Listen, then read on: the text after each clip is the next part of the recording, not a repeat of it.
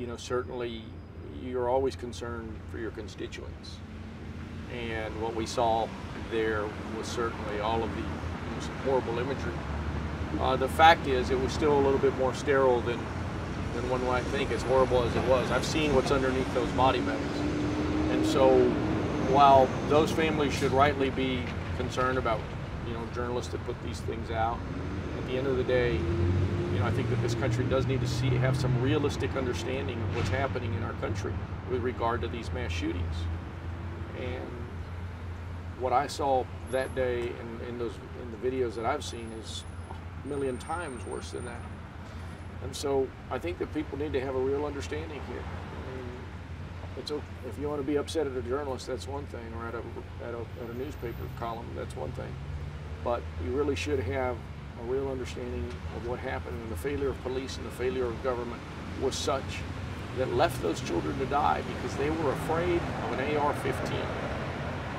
Over and over on the videos, you hear cops say, that kid's got an AR-15.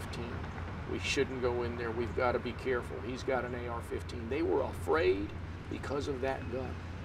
The public in this country needs to understand that this is a unique problem solely to this country, and we must do something. That young man went into those rooms and sprayed those rooms without even stopping once to point, to aim.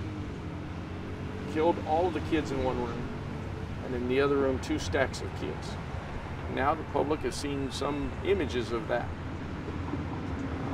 I'll tell you, it's a million times worse. I know that, you know, the families are divided. Some are happy that this, not happy, but some feel like this is something that people need to see, and others feel like, you know, that this is something that people don't see. Do you feel like that this could kind of drive the message and could kind of open the eyes of people and help their cause? Well, I feel for the families. I talk to them just about every week still, to many of them. And I understand the concern of those that didn't want these images seen. But this country must do something about this. There are kids underneath those body bags, inside those body bags. And the horrifying images that I have seen of those kids, I can't take out of my mind, and probably the public shouldn't see that. You won't sleep. You'll see those images when you wake up. You'll see those images when you go to sleep. Well, we've done this to ourselves in America. We've allowed Republicans to have loose gun laws like we have in Texas.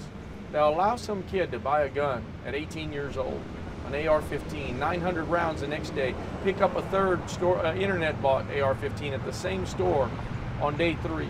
That's a red flag. That's something that somebody saw something and they should have said something.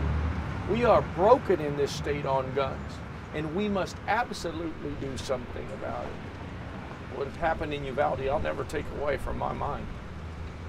And I'll never stop thinking about it. Not a day goes by that I don't think about what happened to those children.